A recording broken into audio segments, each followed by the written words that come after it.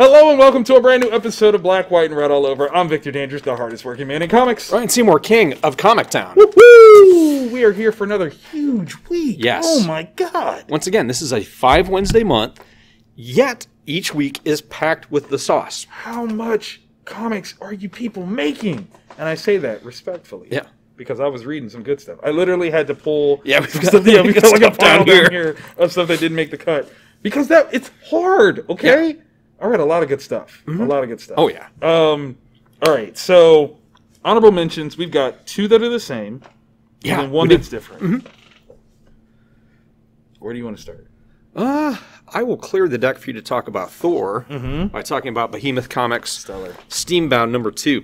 The first issue set us up in this world where it is kind of like a city that never ends. There are a billion rooftops. And we start to get into how the city functions in this issue, how there are cartels that make sure people are supplied with drugs that give them superhuman powers. And then there's the people who try to stop them. So it's kind of like D&D Miami Vice, which I love. And the intrigue begins. We find out one of the characters has been stalking another character because that character knows where an ex, maybe a former flame is living. And there's going to be some kind of military cleansing of that building, and so they need to get out. That's not small. It's not. It's not small at all. And this Gamera hat, like, it looks like the love child of Gamera and a teddy bear. Oh my god, that's amazing. Yeah, but it's super unloving awesome. All at the same time. Yeah, it's super amazing. I'm digging it. It's a straightforward story. The action is super over the top. Very good, guys. Stellar. I love it. All right. I took on Thor number 13. Oh my god, legacy-wise, 739. Thor is getting up there, man. Like, that's awesome. Donny Cates, Nick Klein. So we're in the midst of the Prey story arc. It's part 5. And for those of you that don't know, Donald Blake has been wrecking shop. Apparently he's acquired some level of power that he's not supposed to have, but he's wielding it deftly, okay? Last issue, we find like one person who might be able to, kind of call into question what Donnie's doing. Yeah. Odin. You know, and we kind of pick up exactly where Odin has been and how this is going to move things forward to this next chapter, which is supposed to be the last chapter. And oh my goodness, thunder bees a kraken. Okay. This next issue is going to be crazy. Nice. And I can't wait. Just to let you know, like, I really enjoyed this. So for it to only be on the acrylic side, or not on the acrylic side, let me say it like that, honorable mentions, that was a tough choice. Yeah. It was a tough one. Not going to lie. Okay. Where do you want to go?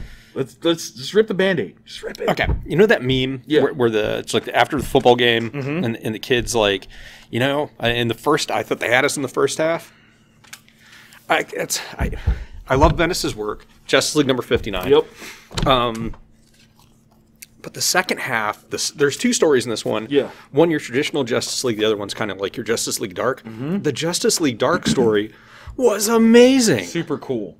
Super cool. Lots of intrigue. Okay, so for the first story, it's, let's see, Bendis, David Marquez. Good lineup, right? Yeah. Like, definitely good lineup. Second story, was it Ram V? Yes. Ram V. The artist is Zermonica. It sounds like a restaurant that I would definitely eat at. Yeah. 100%. Great steaks. So, you knew what I was picking up and putting down. Okay, let's talk about this. Okay, so this is the new Infinite Frontier version of the Justice League. Yeah. The image has gone around for a while, so we've known basically who the lineup is. Yeah. I am not wowed by the setup. Yeah. There's something missing here. And I don't know if it's intrigue. I don't know if it's... I don't know. Like, there's something epic that's supposed to be here that I'm not feeling. Like, I feel like everything is too grounded for Justice League. Yeah. Okay, good. That's not just like me. no. That's what I felt. This new villain, his dialogue felt. Like not the epic kind of villain that you're going to crap. We need the Justice League, and like they just kind of happen to show up because they do. Yeah, like there's not enough there. There's not enough gravitas. Yeah, I didn't feel the need for the League in this one, and considering the character front and center here, you start off with almost kind of pooing on the guy. Yeah. Which I was like, why? Like he's one of the big time heavy hitters. Thank you. You're treating him like he's slop, and I don't agree with this. I don't agree with this at all. Like, yeah, no. Yeah, it was cool that the one character was in it. Yeah, that was super cool. Like that was super cool. That was super cool. I enjoyed that. But that's again okay. So are we looking at it where, as a vehicle for characters that Bendis has created, he can make that shine, but the iconic hallmarks, he can't? Like, what is... Which is weird, because his work on New Avengers was so stunning. Well, okay, so let's break that down a little bit. Mm-hmm. New Avengers, by way of Bendis, and to a huge degree what Avengers are all about, is almost like a misfit ragtag. Yeah. Has he ever written to fans galore an iconic team and had it work with the iconic nature that they're supposed to have? Like, he's great at disassembling. Yeah. He's fantastic at disassembling. But what about maintaining the icons? Is he good at that? I don't know. What do you guys think? Let us know, because that's a real question.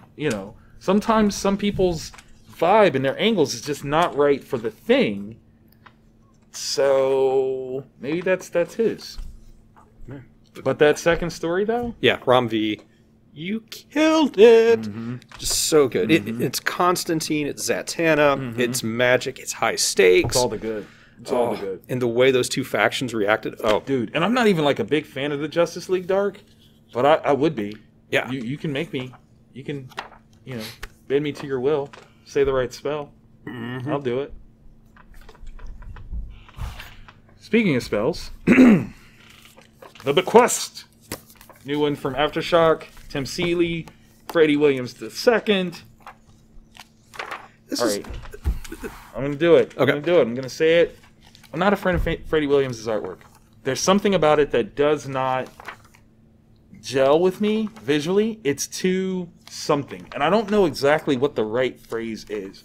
I don't know if I like things a little bit more polished and it kind of has like too much of a sketchy vibe, or something. Like something about it is temporarily off. Like it's got art from like the 90s, but like the production quality is from now, so it's all kinds of convoluted, and it just makes my brain hurt sometimes. I just can't. I just didn't. I'm curious if a different inker. Like, oh, that's a good question. Ooh, that's a really good question. Like, is it just the inker, like the thing that's being brought to it? Because the energy of the art fits the story. True. Which is this incredible. There's like a D&D type universe, very much so. And then there's an R universe, right? And there's a few people that figured out a way to punch a hole between the two. Boom. And if you've got access to magic, and you find out there's a machine gun that can be used to kill a dragon, well, guess what I'm gonna do? Yeah, guess what I'm gonna do? Like story-wise, I really got into it. Story-wise, it was ironically, it was the art that really took me out. And I say that respectfully because I know like Tim and Freddie have worked together on Masters of the Universe and stuff like that. It just doesn't sing for me. Yeah, I can get with the story, easy peasy.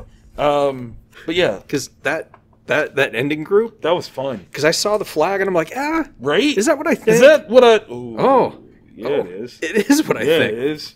That's right. And well, I mean, that's a super dark, sort of turn of magic here. But yeah, like there's something about it that just it doesn't get me. It doesn't get me, and that sucks because like the story is really, really good. Yeah. I think it's a very interesting concept of whether or not it's the inker. Freddy is the inker as well. I think he usually inks his own stuff.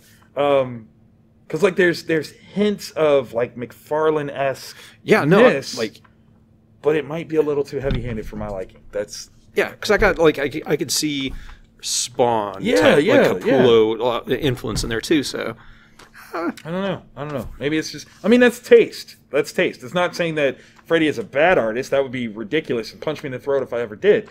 Just not my cup of tea. Like, if you love it, you should love this book because it's definitely a good book. Yeah. Like, Tim kills on the writing. But yeah, like that's all right. Yeah. It happens. Okay, moving to the acrylic. We've got two that are the same, one that's different. Where do you want to go? Okay, you made mention of I was going to go with that. Superman Red and Blue. This is an anthology, much in the same way of Batman Black and White. Yeah. Let's run down the list. John Ridley, Clayton Henry, Brandon Easton, Steve Lieber, Wes Craig, Dan Waters, Danny, Marguerite Bennett, Jill Thompson. Yes. All of the yes. It's brilliant in terms of the visual execution. It's so fun to read these.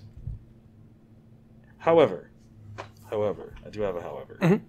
There are a couple of stories in this one that I find interesting because I don't necessarily think that they paint Superman in the best light. He, as much as one might say like he's a bastion of hope, it's really interesting to see him arguably fail. Okay. And I think in some cases, some of these stories are rooted in his failure. And I think that's such a very interesting because he angle. Just doesn't normally fail. Like, at all. And I don't know if I'm being super sensitive about the presentation of that, which is fair. I might be. But yeah, I think that's like one of the more interesting things. The last two stories were my absolute favorites. Yeah. They were the ones where I was like, oh, y'all get this. Like, 100% y'all get this. I think the other stories are exploratory. So it's not really about, like, is this Superman or not? Yeah. It's just the creator's specific angle on Superman, which is interesting. Like, again, focusing on the failures of Superman is not common. So that's new ground. That's new places to tell stories. And I can't be mad at that. Yeah. Like, I can't at all. It was just very interesting to see this glorified, colorful piece have any hints of the ineptitude of Supes. I was like, wow, interesting pull. Yeah. All right. So this one is from Dark Horse Comics. It's called Orphan and the Five Beasts. And, oh my God. Wait, who did that? James Stokoe. Okay. Say less. Okay, so this is a story that this orphan has been raised in some kind of temple, and he's been taught a form of mystical martial arts that has 5 focuses, and he's been sent on a quest. All right, so bandit lords were going to sack this area. People in the villages were like, teach us these things. So the head monk there is like, all right, I will teach each of you one of the 5 aspects. Yeah.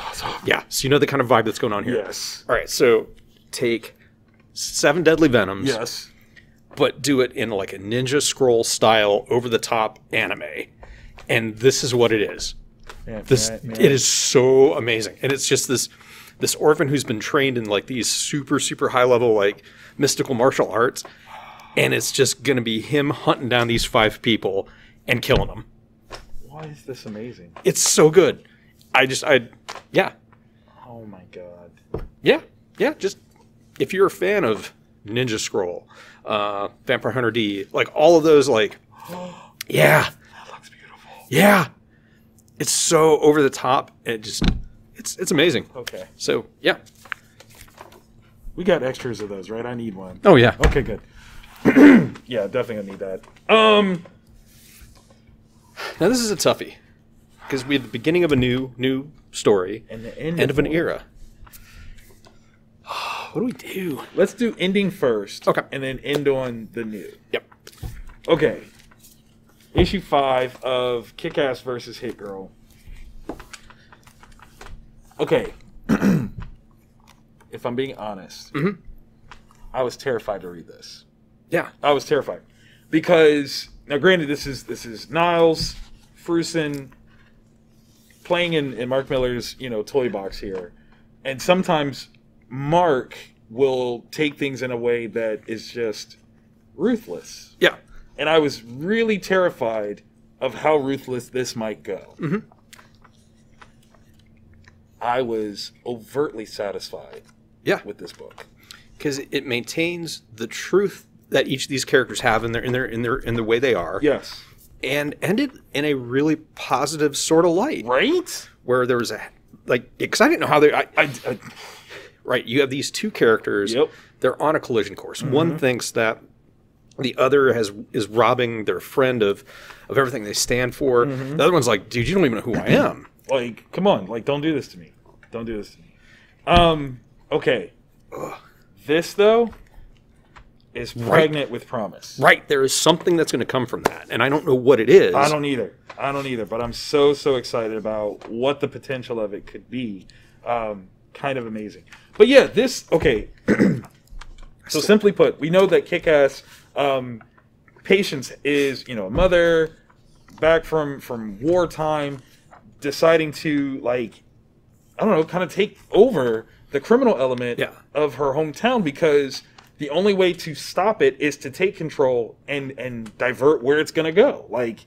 Bottom line. Minimize the damage, maximize the good that can come from it. Boom, right? It's a genius sort of, ends equates to the means kind of scenario. Yeah. And then you have Hit Girl, who just doesn't play that stuff. She doesn't. She's not into your excuses. She doesn't want your reasoning, your rationale. Yeah. There's no shade of gray. No, none. You're bad or you're good. Period. Okay? Mindy is not here for the talkie. She's here for the shoot you in the facey. And clearly, Where does a 10-year-old get a rocket launcher? Don't ask these questions, man. These are these are the questions of mortal men, and she is not that. She's not that at all. It's like this from Lord of the Rings, where no man may kill me, and then the helmet comes off, and it's just Mindy. It's a woman. I didn't see that coming. Except it's Mindy. It's just. And she calls you the C word, on your way out. You're so upset because you've been completely disrespected by a small child wielding blades. But yeah, there was so much cool about it because you definitely follow the track of Hit Girl has a mission, but this rings with a bit of personal because she knows the original Kick-Ass, and so she's like, "Yo, you definitely can't be doing what you're doing, and besmirching my homie's memory. Now you gotta die." This was a lot. I was super terrible. I'm so serious. I was like, man, I'm not gonna like how this is gonna end. I'm not gonna like how this is gonna end. And there was a moment, I was definitely like, oh no! Yeah. But it was actually very cleverly dealt with. It was genius. Absolutely genius. That was fun. Yes. As the tour of Hit Girl stories, and then the Kick-Ass stories of Patience have continued the story. It's really cool to see that at play. Yeah. Because they are definitely Mark's, but then not his all at the same time. Very different vibes, fun stuff across the board. Oh, yeah. It's what I aspire to allow other creators to do with my stuff one day. Not yet. Not there yet. One day. But one day. One day. How do we describe... Wait. Okay. Not yet.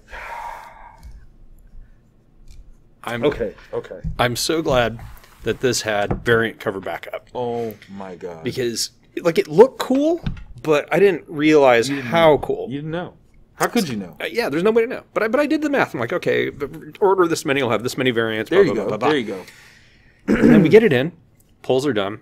I sit down to do the reading for this week's episode. And, oh my gosh. Ultramega, #1. James Herron, writer, artist, colorist Dave Stewart. It's from Skybound. Represent. This is a meaty It's a square bound, $7.99 cover price. Yeah. But it is there's not a single ad, so it is a mini trade paperback. Yeah. It is content. Okay. There's a lot of kaiju books out right now. Sure. Kaiju's big. Yeah. Kaiju's big. Kaiju's the new zombies. How do you stand out in order to, how do you make people care about what you're doing? Like this. You build mythos. You build stakes. Mm-hmm. You take an understanding of characters and concepts, and you get us lulled into a false sense of security that we know anything that's going to happen. Because it's the way things always work in a kaiju story. Sure. And then you cock back and swiftly kick us in the undercarriage. Yeah. Oh my god. In the greatest way possible. And I was made to care about the characters so much. That's the thing that got me, was instead of your normal, like, here's your Ultraman type character, then there was a reason to give a crap. Yeah. Wait, no. Let's no spoilers.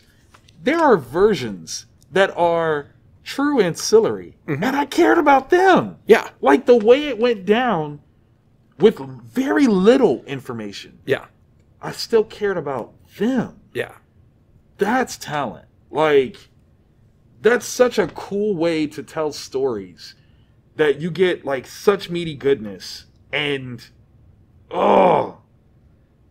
it's complex. Yes. Like, you have to pay attention, otherwise you get lost in the sauce a little bit.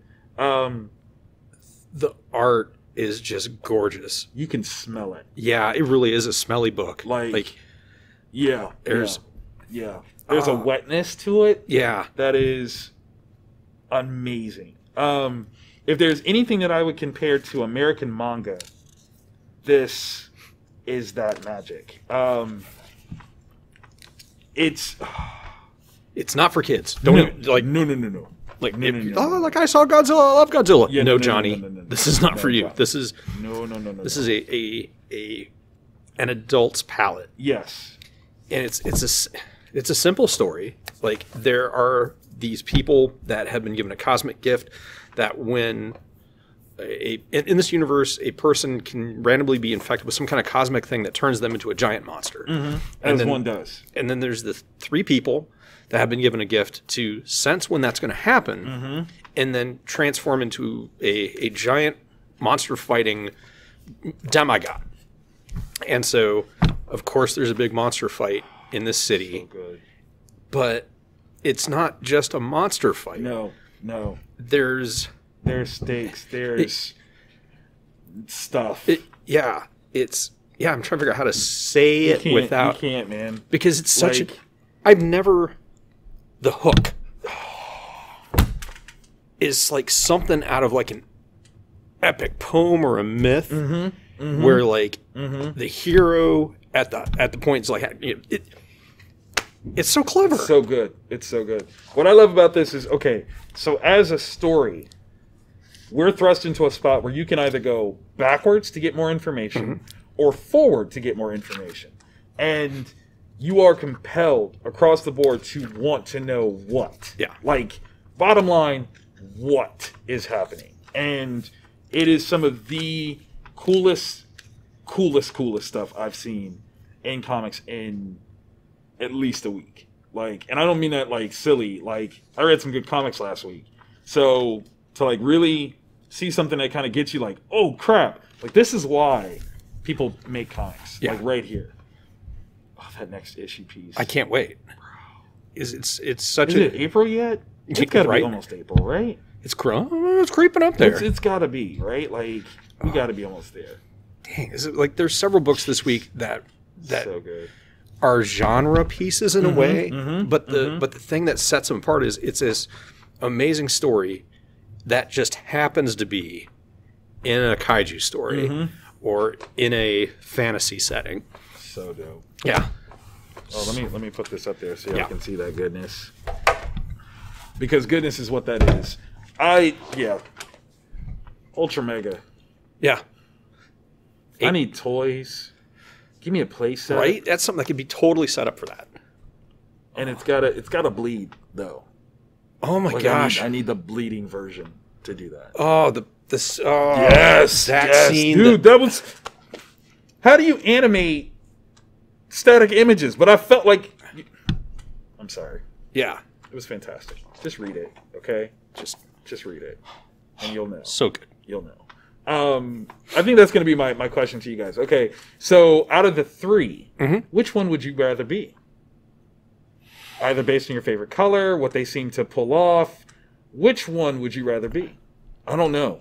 I really don't know which one I would prefer. Yeah, I don't know. I think the green one, we only saw like a little hint. So, I don't know. So which one? Which one would you rather be? That's your question. Yeah. Oh. So, I pray that you enjoyed this episode. If you did, hit that like button with the thumbs up because we need that validation. And if you want more of this, we do this each week. You can subscribe and hit the bell, and that way you'll know when we drop this awesome knowledge. Boom, boom, telling you the good stuff that you need to be reading. Because you need to be reading it, y'all. Yeah. Read it. So much good stuff. Do it now. Go to the shop. If you're at the shop, turn around and buy some more books. If you already bought your books, buy more. Yeah. Because you never have too many comics. What is that? Too many? It's stupid. Where do they do that at? Oh my god! I have too many comics.